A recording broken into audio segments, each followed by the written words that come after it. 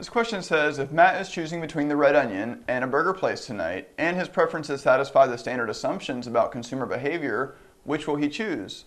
Well, the question told us that a red onion meal cost $20, a burger place meal cost $4, a red onion meal was just as good or equal to 5 more bento meals, and a burger place meal was just as good as 0.5 bento meals, or half of a bento meal.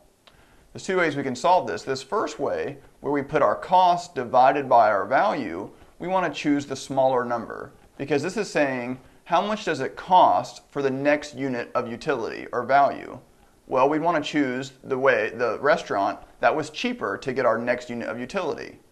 So let's analyze this. We have red onion, $20 divided by 5 units of utility. Is it less than, equal to, or greater than the burger place, $4 divided by 0.5 units of utility?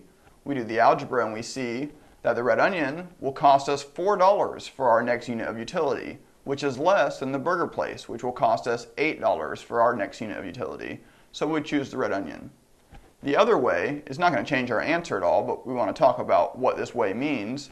When it's value divided by cost, we want to choose the bigger number, because that's saying how much value do we get for the next dollar spent. Well, we want to choose the bigger number, obviously, because we'll get more bang for buck.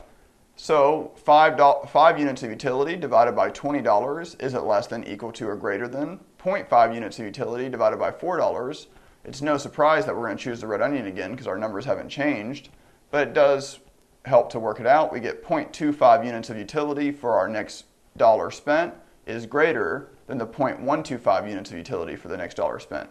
So both these cases, we're going to choose the red onion. So you just want to make sure that you understand what each form means.